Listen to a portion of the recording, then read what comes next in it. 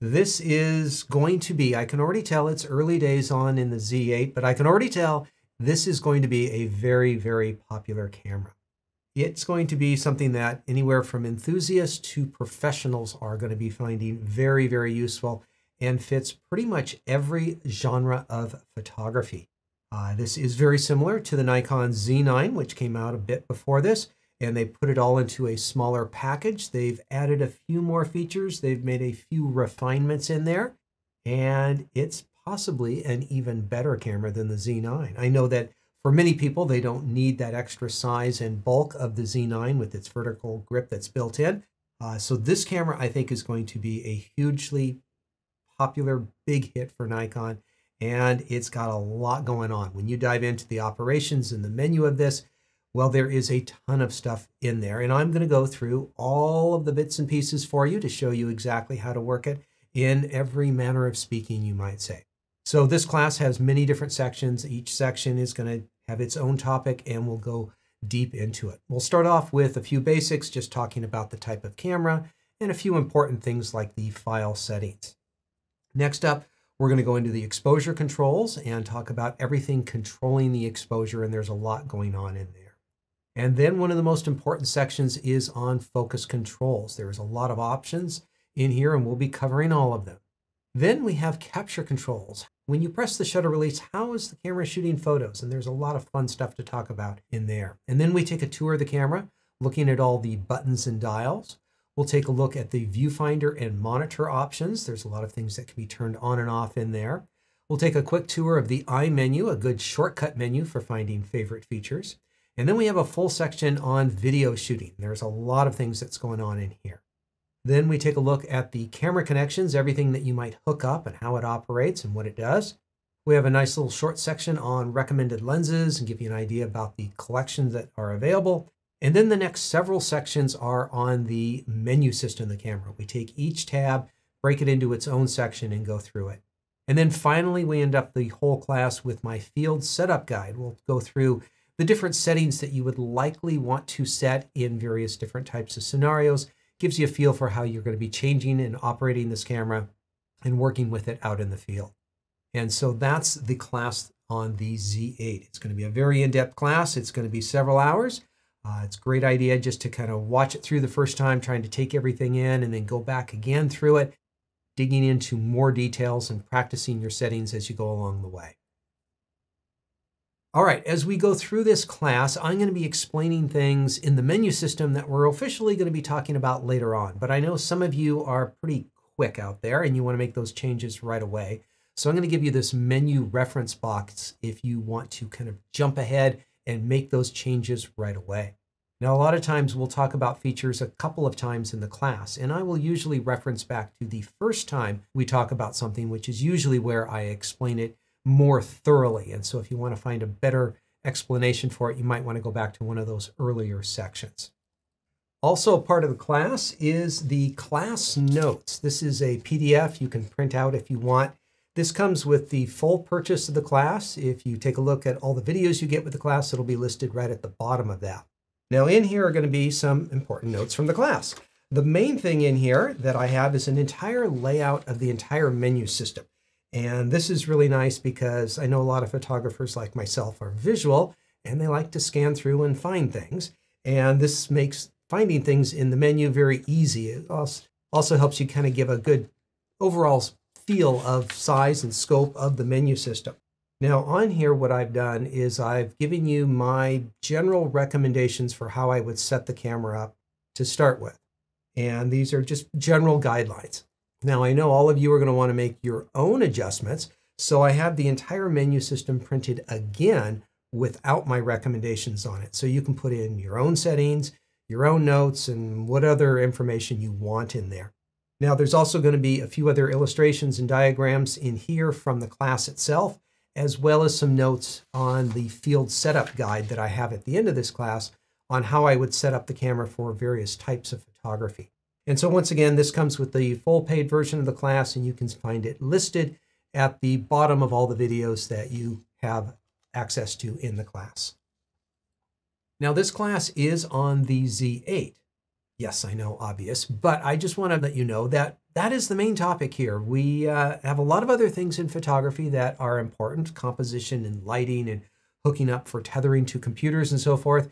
But we're going to really be concentrating how to get great quality images with the Z8 camera. There's a lot of other devices, and we just don't have time to go into how those other devices work with it. So we're really staying focused in on this camera. Now, as focused in as we are on this, we are not going to cover absolutely everything. So we're not going into tethered shooting, LAN connection, and Ethernet connection. And so if you are needing help on those, well, there is information out there and from Nikon on how to do that. We're really concentrating on how to shoot and capture the best quality images. Now, my bent on photography is I like to know how things work manually to get the highest quality photos possible. There are some options for getting lower quality photos out of the camera or having the camera automatically do things for you. And yes, we'll talk about them. I'll show you examples, but we're really going to be concentrating on how to fully operate the camera manually so that you know how it's working and what it's doing so that you can repeat those steps again and again down in the future. Now, I don't know if you know this, but I don't know how much you know or you don't know. And so there's a wide variety of people that watch this class, and I do want to explain some more basic things for them. I do know this is a fairly high-end camera, and it's likely to have some high-end users like many of you right now watching. And you might already know some of these things. Well, we're going to pass by them relatively quickly. And so we'll explain a few of the basic things, but just we want to keep everybody up to a high-level playing field, you might say. Now, the camera comes with a variety of manuals. There is a reference guide, and that is your main instruction manual. It's going to be around 950 pages, and there is going to be lots of important information that I do not have in this class. At least in this class, I'm trying to cover probably 99% of the operation for 99% of the users out there. So there is bits and pieces of information that might be important to some select photographers who are looking for detailed specifications, some technical information, some compatibility issues with other devices that you may be connecting up to the camera. So that may still be a useful device. I'm trying to replace most of it for most of you out there. Now, there are additional reference guides for the Nikon Z8 that you can get through the Nikon website. You can go to Nikon USA or whatever country you are in, their Nikon representative and their website in that particular country. You can try also other countries. And so if you want to try a different country to see if they have some good reference guides, take a look for those because there are some interesting options in here that might give you a little bit more information than I'm able to do in this particular style class. And so look for those if you need them. And as I say, there are going to be quite a bit of information in there that we're not going to include in here. I'm trying to cover a general operation of the camera that's going to be very valuable for most users out there. Now, if anyone is new to Nikon, well, welcome to Nikon. They've been around for a very long time. They've been producing high-quality cameras for many, many years. One of the things I wanted to highlight with this list of kind of notable moments of Nikon history is all the different lens mounts and lenses that they've had over the years. And so they have come up with many different ones, and we're dealing with their latest collection of the Z mount system here. And this looks like something that they will be into for quite some time. Now, the Nikon layout of cameras and lenses that they have is split into a group of 4, and definitely they are concentrating most heavily on the full frame cameras in the mirrorless category, which the Z8 fits right into, right up there near the top. They do make crop frame mirrorless cameras as well, and so they're going to actually share the exact same lens mount as this particular camera, but there are different lenses that you can use with that because of the smaller size sensor. Now, technically still available, they do have DSLRs. They have not made any new ones or any new lenses for them in a good number of years now, and they seem to be dwindling in number, both the camera bodies and the number of lenses available for users out there. And so they still are actively supporting it, as they will probably for a number more years. But I think we know the direction things are going, and that is definitely towards more mirrorless. When it comes to the lenses, we'll talk more about it in the section on lenses, but this is a Z-mount camera. It uses Z lenses, and so these are the ones that are designed for the full frame sensor. Nikon does make some other lenses called Z-DX lenses, and these are designed for their crop frame sensors. Now, they technically can be mounted on the Z8, but they do not have full coverage. So you're going to get vignetting or kind of a round image on the sensor. So yes, technically they do fit and they do work. You can shoot photos with them, but they are limited in what they can do. So it's probably not the lens you want to put on here. And as I say, we'll talk more about that in section 11 on lenses. Now, when you dive into the reference manual for the camera, you'll see lots of warnings. One of them is keep dry. We'll talk about weatherproofing here in just a moment. This is not an underwater camera. It's not something designed to get excessively wet. Nikon, of course, recommends Nikon accessories for a variety of reasons. And yes, one of those is so that they can make money selling accessories. But the other reason is that they know that they work well. Depending on the type of thing you want to hook up, I may or may not recommend sticking with Nikon. I think there are some other brands of lenses that you can mount on there that work very good. I think Nikon has great lenses and they're a great place to start, but if they don't have what you want, there are some other good manufacturers with that. I would probably stick to Nikon batteries. There are aftermarket ones that will work, that technically will not damage the camera, but I think it's a very small cost to pay for most people to buy a Nikon battery. The electronics, the battery, that gets into some tricky stuff. And if there is something that goes wrong, that would be a very expensive repair. There's a variety of memory cards that you can hook up. When it comes to flash units, I prefer, if you're going to be wanting to use on-camera TTL flash, I want to stay with Nikon. It's a similar communication system, similar operation system on how it operates. And so I think that's really easy. If you're going to be hooking up to strobes, though, more manual flash stuff, then just whatever you want. World's your oyster there. Working in a studio, in any regards like that, whatever you want to use, whatever brand is fine. Camera's going to sync up with that and work just fine. Finally, it says a number of weird warnings in there. And my favorite one is do not use while walking. So if you are a paparazzi using this, be careful. You're not supposed to be walking backwards, photographing your celebrities using this, or at least if you are, please be very careful. So a lot of crazy things in there. I'd say just use common sense. As far as the construction of the camera, this is using kind of an interesting carbon fiber magnesium alloy body in there. In the big scope of things, it's a well-built camera. It's got a strong, sturdy frame to it. Now, the weather sealing, talked about this momentarily before, where the camera is recommended to keep dry. That's what Nikon says, but it also has weather sealing. There's been some discrepancies on the description of the weather sealing. I have seen it described as on a level equal to the Z9, which is on equal to some of their previous single-digit cameras like the D6, for instance. And so it's very good. I don't know if it's the best sealed Nikon camera. They have not made that claim, but it should be very good and should be good for somebody who's caught with a splash of water or caught in a light to moderate rain. If I was shooting an event outdoors, a sporting event that was going to go on for 2 or 3 hours and it was a heavy downpour, you're going to want to have a rain cover for something like that. And so if you know you're going to be shooting in wet weather or you get caught in really wet weather, you need to be careful with this because there are limitations. And you have to realize also the type of lens you have on it as to how well that is sealed as well. And so it does have quite a bit of weather sealing, but you got to be reasonable about how far you push it. All right, let's make sure your camera and my camera is ready for today's class. First thing is charging the battery. That's going to take about 2.5 hours. You'll need a lens on there if you want to take some practice photos, which is what we're going to be doing in here.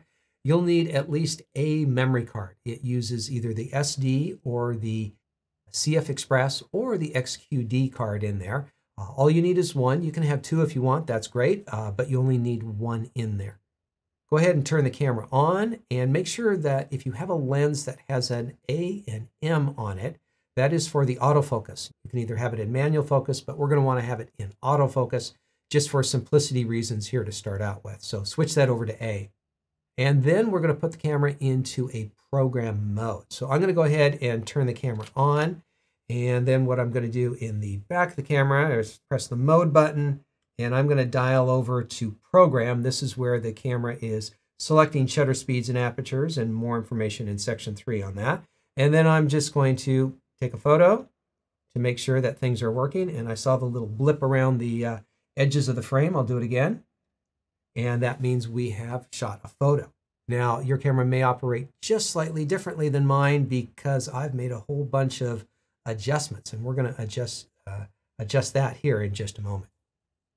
All right, one of the important things to know about these cameras is that software runs all the operations on the camera, and from time to time, there are updates. Nikon either finds a bug or a way to improve the camera, and they will issue a free firmware update to the camera.